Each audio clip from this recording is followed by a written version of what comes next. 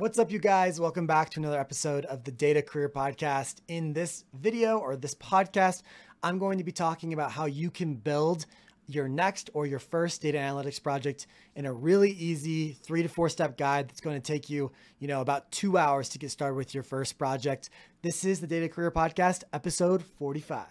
Welcome to the Data Career Podcast, the podcast that helps aspiring data professionals land their next data job. Here's your host, Avery Smith. If you guys have been part of my world for any length of time, you know that I'm a huge believer and a huge proponent for data science projects. I think data projects are the cheat code to landing your first or next data job. If you've been to my webinar, then you know you've heard of the SPN method, which I believe everyone needs to use to land their next data job.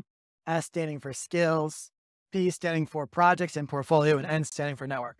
So literally, in my opinion, projects are a third of landing your next data job. If you haven't been to that webinar, there'll be a link in the description down below to go check it out. Totally worth it.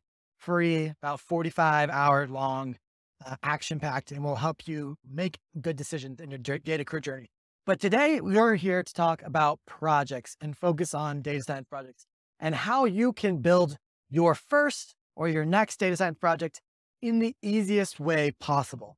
And first, I want to start by saying a quote from Pablo Picasso. And you're probably thinking, Avery, what does Pablo Picasso have anything to do with data analytics and data science? And the answer is, I don't know, probably not much. But he has this quote, and he says, and keep in mind, this is Picasso. This is like the person who's best at art in the world, all time, maybe.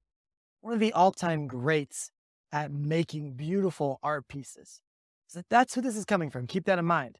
And he said, all art is theft. Now think about that for a second. Say it again. All art is theft. Now, what did Picasso, one of the greatest painters, artists of all time, why would he say that? That all art is theft?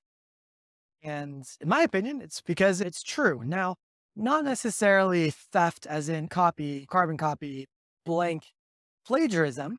But the idea is that there is no original art. There's nothing original in this world, and we are all just mixtures of what our environment and different factors in our lives are. And we base our actions off of those. And so the idea is that there's no original art, but all artists are inspired by the people that went before them. And for instance, I don't know exactly when Picasso lived. My art history is not that great. But Picasso might have taken things from, I don't know, Michelangelo, and who does the Scream? See, I'm very bad at my painters. Michelangelo and, I don't know, some other famous painter, and combines or taking different ideas from this person and that person, combined them together and made something totally new. Let's take Korean barbecue food. You guys ever had Korean barbecue? There's Korean food, and then there's barbecue food. You combine those together and you get this Korean barbecue or Asian fusion or something like that.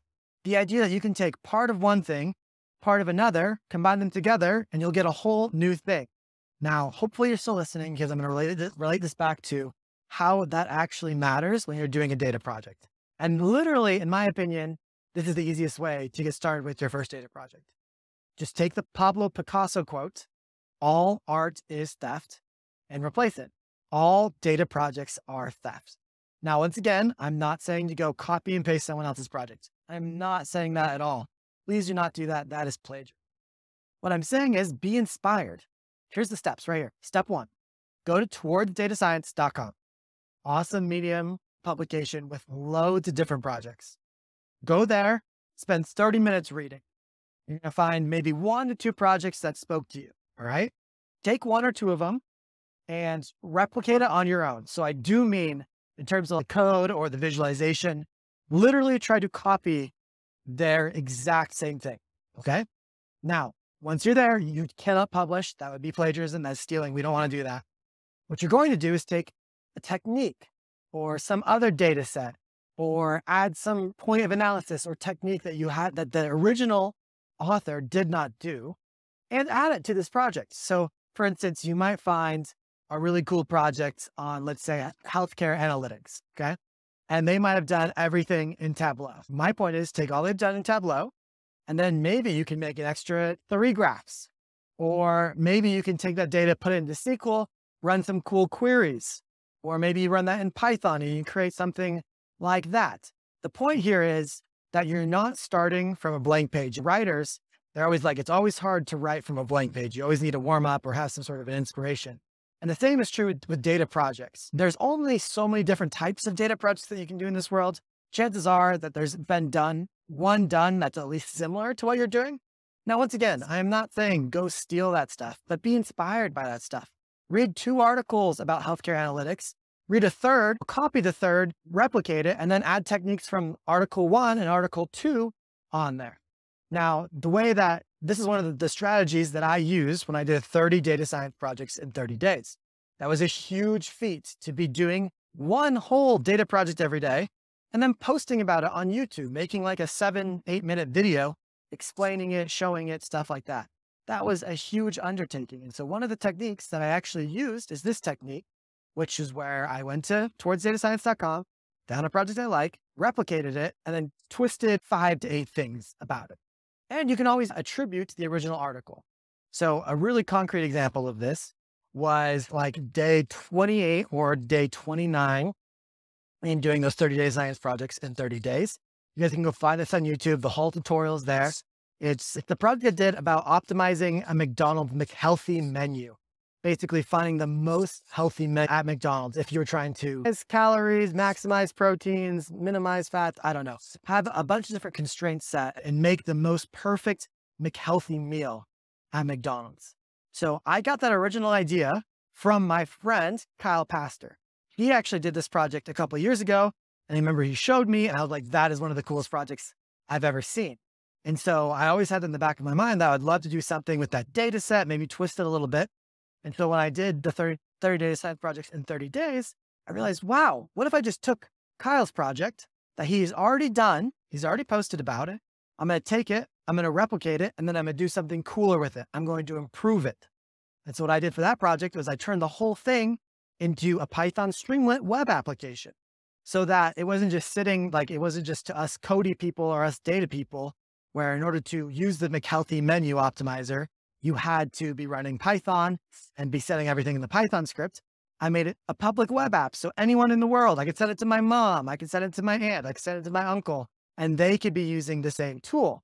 And it took me a long time to put it up as a web application, but I did that. And that's a data project. It's a separate data project from Kyle's. I used Kyle's code and everything that I did, but I used a lot of extra code to make something new. And so you guys can do that as well. You go find a cool project and add to it. Now, once again, this is a very thin line. I am never saying to copy and paste. I am never saying to plagiarize, but just realize that there's been a lot of work done before you and you can use the work that's been done before you, right? Like you can use tools and resources that are there to help you. It's almost like you want to do a data visualization project and you're like, no, I'm not going to use Tableau because someone else built Tableau and that's cheating. I have to use pencil and paper to make all my graphs and stuff like that. No. Use Tableau because it's available to you. And so if there's different tutorials, different projects posted online, use those to your advantage. Take those projects, look at them, see what you like, replicate it on your own, and then add your own twist. It is seriously that simple. And if you've been really struggling to make your first data project, start there because that is one of the easiest things you can do. It's basically copying and pasting with a twist, right? You're going to provide your own twist at the end, but at least the start, the ideas, they can come from someone else. And once again, you could take 2 separate projects and combine them together. That right there is a great project. And that maybe even takes a little less ingenuity, a little less thinking. This is exactly what they did in research in academia. I don't know how many of you guys have an academic background. I don't have a PhD. I do have a master's, but I don't have a PhD. But when I was a junior and senior in college, I was actually working with a professor doing research. And I actually published a paper where I was the first author. And the first author just means that you were the main person writing the paper and the main person doing the research behind it. And mine was in data analytics in large chemical systems. And through that process, I basically learned that the way that you make a publication, the way that you come up with a novel idea, one that's good enough to be published, is by actually just reading a bunch of papers, seeing what a person at University of Wisconsin did, seeing what a person at University of Miami did, seeing what LA and maybe a Switzerland paper here and there, reading a bunch of different papers, seeing the different approaches, and taking 3 or 4 of them and combining them. That right there is something novel that's worth being published in the academic world. And the same is true in the data projects world. Read 5 projects, see how they did everything, take the data set from one, and the technique from another, bam, project. Take the data set from another, and the data viz from another, and you got another project. Like, you could literally mix and match these projects so well.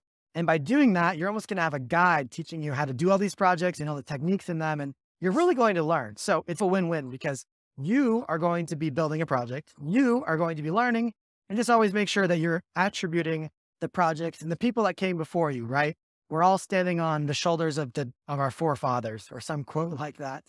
And the coolest part, you guys, is I've actually done 30 data science projects for you already. I've given you access to all of the code, all of the data, and a video explaining each and every one of them. So I'm going to have the link to that in the description down below. You guys can watch this awesome playlist. I have 30 ideas for you. You could take one of my projects, replicate it, add some stuff.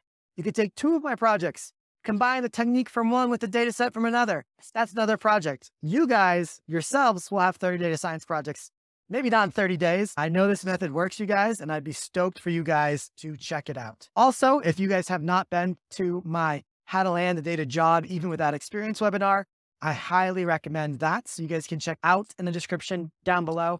And lastly, the Data Career Podcast is back. If you guys couldn't tell, I'm releasing a new episode every single week right now. So if you guys are enjoying it, please leave a 5-star rating wherever you listen to podcasts. And if you're on Apple, I would extra appreciate it if you left a review. And you can even say in the review what you'd like to hear on the show. I do read every reply that we have, and they mean a lot to me. So thank you guys so much for listening to this week's episode, and we will talk later. I hope you enjoyed that episode. And if you did, I'm going to have an awesome free masterclass that I know you're going to love. We're going to talk about a lot of things this episode talked about. You can get it absolutely for free at datacareerjumpstart.com/training, or using the link in the show notes down below. Hope to see you there.